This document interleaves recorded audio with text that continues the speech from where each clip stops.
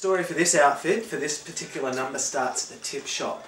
I went for a stroll through the aisles of the tip shop, and I noticed they had an abundance of this barrier fencing, which is used for industrial work sites, and these washcloths, commercially known as chucks, but these ones came in rolls, and they had plenty of these rolls lying around. And I looked at them and thought, what a waste, what a waste. I mean, some company has obviously used some of this stuff once, rolled it up, couldn't be bothered storing it, recycling or reusing it, they threw it out. Same with these, maybe someone bought too many, or there was an over order of them, just throw them out. As you can see, I've gone with the trench coat design. All in all, the suit cost about $8 from the tip shop. I do have the receipt for it, but Steve went through my wallet and stole it. As for the design process, we started with just a large sheet of the barrier tape, the barrier fencing here. We weren't too sure what was going to happen with it and where we were going to begin, what precisely we wanted to build, so we just started playing around to see, the parameters of this particular material when it comes to making clothes. So we draped it over myself, started cutting a few holes. So we decided probably one of the better ways to hold it together was with the use of chucks. We didn't want to bring in too many other materials. We wanted to keep it simple. So again, we used these chucks here to hold it together, and straight away that worked all right. We then tried it on again and thought it's not overly protective. It looks good, it's got good shape, but it's not overly protective. So we thought, well, let's expand on the use of chucks to fill it out a bit more, and the final product will have a few more chucks on it to give it more wind resistance, warmth, and indeed sun shelter. We had a few issues with the sleeves. They did restrict my range of movement initially, just because of the way that we had fixed the different parts of the barrier tape together. I've reviewed this and discovered that we'd actually layered the two sides on both sides the wrong way around, and it made the sleeves want to point back. Just reverse that process, and the sleeves will point forward, and we have it as you see it now. We decided it looked like a power suit. A power suit, if you've seen The Matrix, you've seen Morpheus, and the power suits he likes to strut around in. Well, it reminded us of that, so we've got the power suit, we've used chucks, put the two together, we've got a power chuck suit. It's quite flexible, it's very durable, it's tough. This stuff needs to be tough because it's used industrially. Chucks are tough, especially the way they're woven in and out and layered in the suit. All around good. As it is at the moment, a wind test, it wouldn't keep you very warm, but once filled out with a few more chucks, I think that won't be a problem. Waterproof? No, I don't think it would be waterproof. To some extent it would soak up some of the water before it got to you. But as with most clothes, it's not going to keep you dry. When I started with the design of this, I thought I would use some either recycled plastic bag or paper. Thankfully that day when I was thinking about it, I received an IKEA catalogue in the mail. So I thought, okay, well usually most people would throw these in the bin straight after looking at them.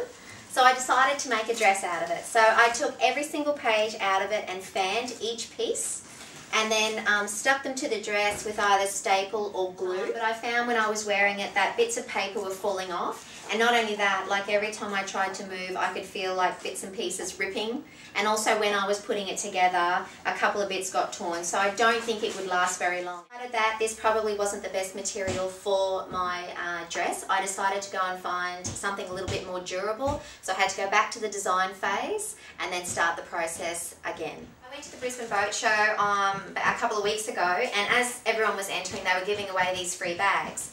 And everyone on the way out was either just dumping them near the rubbish bins and they were lying on the ground. So I decided that they would make a great outfit. And I noticed that they also have stretch in them, which gives them a lot of movement and makes it a bit more flexible. And they're a very durable fabric, but I also think that in years to come, when every shop is giving out Enviro bags, they will be the new plastic bag rubbish that will end up at the tip. Side seams were already seamed, so I just had to sew them together. And I cut the front bits out and cut them in half and made them into little fans. This part here is actually the top of your little quick containers. It's the lid of that. And on the back I have buttons that are made out of soft drink cans, the little bits that flick off where you open it from. They were fantastic material. I didn't have to change the design too much because I finally found something that was very durable and very flexible. Although, I mean, anything can be improved. To make this outfit again, I would possibly use a darker colour, as the white can tend to be a little bit more see-through. Now, enjoy the power and beauty of your youth. Oh, never mind. You will not understand the power and beauty of your youth until they've faded. But trust me, in 20 years, you'll look back at photos of yourself and recall in a way you can't grasp now how much possibility lay before you and how fabulous you really looked. You are not as fat as you imagine. Don't worry about the future, or worry, but know that worrying is as effective as trying to solve an algebra equation by chewing bubblegum.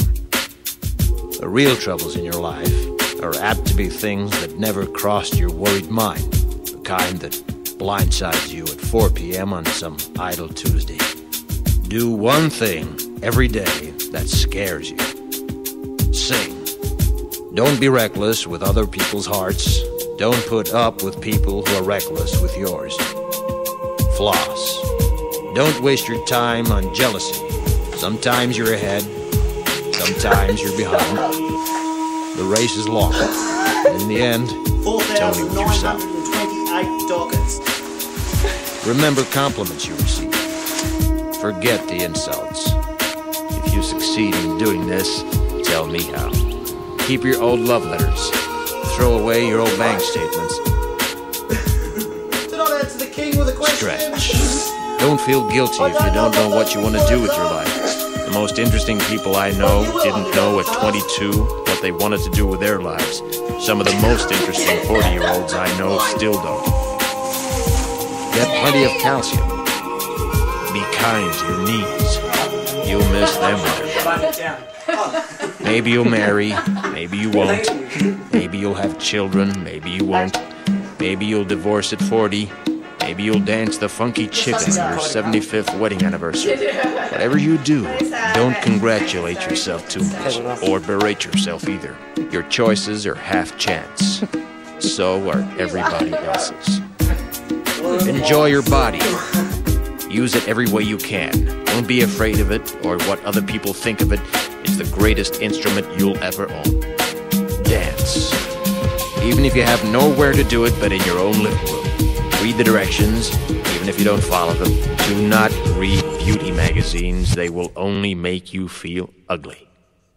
Brother and sister, together we'll make